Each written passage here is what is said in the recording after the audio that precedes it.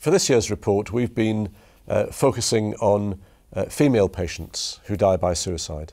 Now, for years, there's been a great concern, great emphasis on male suicide. Men have higher rates of suicide, and that's true of male patients as well. But this year, we've tried to look instead at the details of female patient suicides. The numbers are substantial.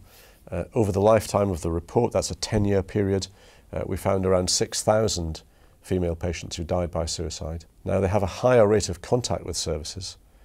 Around 39% of women who die are mental health patients, and they're in closer proximity. They're more likely to have seen the service in the previous week, the week before they die. We found too that the profile of risk is different for female patients. Some risk factors that are well known are less common, like alcohol and drugs, and yet self-harm, which is one of the most important indicators of suicide risk, is more common as an antecedent. Therefore, by paying attention to self-harm services, we can have a disproportionate effect on the safety of female patients. We're concerned too about what we think of as the comorbidity problem.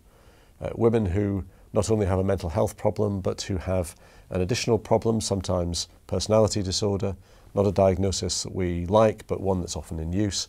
They've also got a history of self-harm. They may also have an alcohol or drug problem, and sometimes these are young women.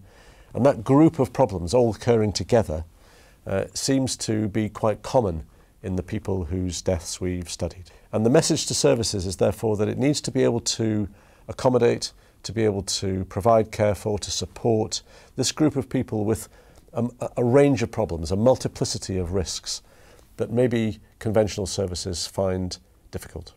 So that comorbidity issue has to become one of the main areas of expertise of our mental health services. We've also been looking in detail at people who carry out an act of non-fatal self-harm shortly before they take their own lives. Self-harm has been increasing as an antecedent of suicide by people under mental health care, and it's very strongly linked to age and to sex, linked to young people and linked to females, so young women in particular. And we found that when people come to hospital with an act of self-harm, their risk is often underestimated, under-recognised. And we're saying to services that this is a very important indicator of subsequent suicide risk, and taking self-harm seriously is a vital part of safe care.